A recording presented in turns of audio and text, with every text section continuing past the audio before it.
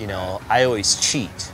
You know, I'll fit it super tight here so it looks like it's a close fit and leave the sides long, and then I'll adjust it, and then I'll take a scribe off the axle and I'll cut the sides out so it looks like it's fit perfect and tight, but it has extra gap in the front.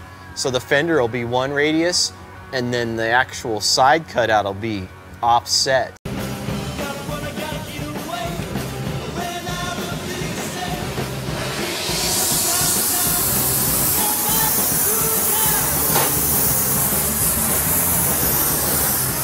So we put that soot on there.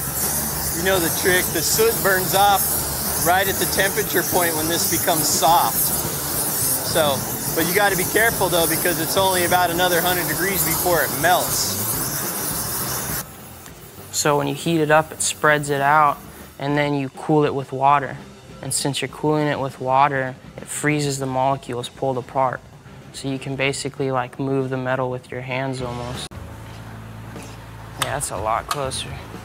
Yeah, and once we wheel this and pop it up, then it'll kind of suck that in even more.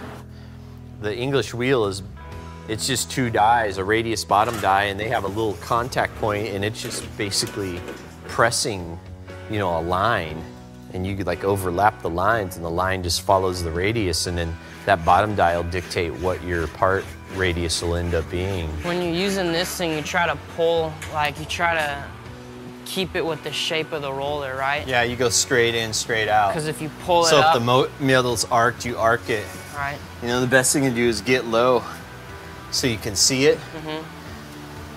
You know, that way, because going this way, you know, unless you're like rolling an edge or something, which you rarely do, you don't ever want to kink it or push on it, or you don't want to help it like you do with the shrinker. So you're just gonna it up.